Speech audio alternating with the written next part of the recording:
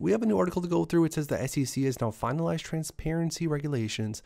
Let's check it out. It says the SEC has now finalized new transparency regulations meant to shed light on the U.S. money market fund industry. These amendments are designed to improve the resilience and transparency of money market funds. The amendments will revise the primary rule that governs money market funds to remove the ability for a fund board to temporarily suspend redemptions if the fund's liquidity falls below a threshold. In addition, the amendments will remove the tie between liquidity thresholds and the potential imposition of liquidity fees. The amendments will also require certain money market funds to implement a liquidity fee framework that will better allocate the cost of providing liquidity to redeeming investors.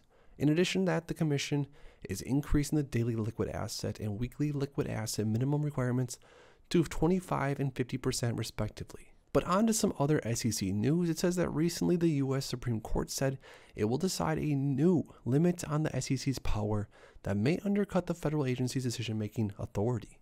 The U.S. Supreme Court earlier this month agreed to hear a bid by Joe Biden's administration to defend certain Securities and Exchange Commission in-house enforcement proceedings in a case that could broadly undercut the power of the federal agencies. Interesting.